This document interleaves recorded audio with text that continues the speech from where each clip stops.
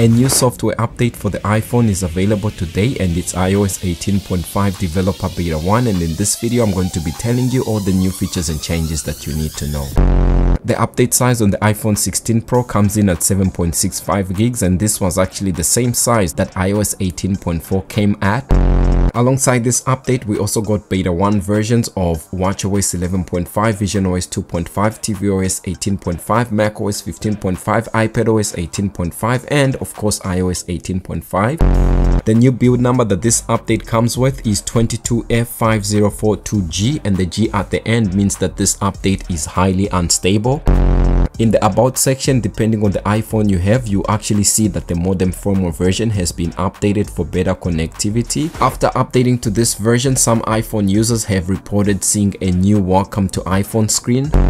Under settings, if we go to the accessibility and then touch all the way down, we have the back tap, and if we turn on this animation that has been brought back, show banner, and then double tap the back of our phone, you can see it now has this new animation that shows up, and the banner really pops up to let you know you've initiated the back tap accessibility shortcut. In the Apple email application, they've now updated this option by adding the show contact photo that you can turn on, and you can see right here it shows the photos or the associated icons of those in your inbox.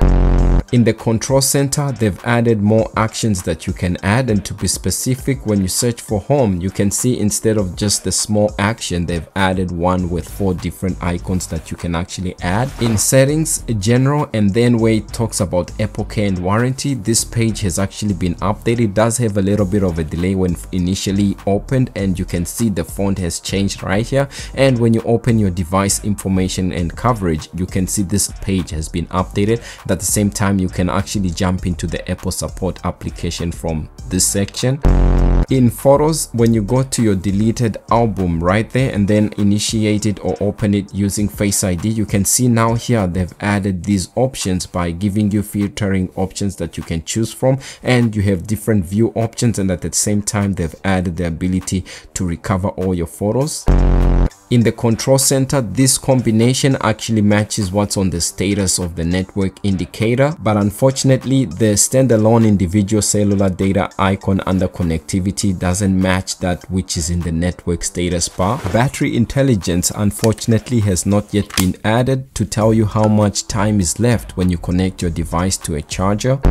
This update fixes an issue where the Apple Vision Pro app would open up to a black screen or a blank screen when downloaded from the App Store, so that has been fixed, and you can see now this is working. If you were experiencing issues with the notification, that bug has slightly been resolved. It's not 100% back to its normal default, but it's much better than before. Since this update was released today on April 12th, you can actually expect the next beta to be coming maybe on April the 14th, and then the next after that will be on the 28th. Not forgetting that iOS 19, the first developer beta, is slated to be coming out on June 9th, but then between that we might get iOS 18.4.1. The release notes for iOS 18.5 doesn't actually tell us much about the new features and changes contained, but as you can tell from this video, there were more than we were shown, so if you want to keep up to date, definitely follow for more.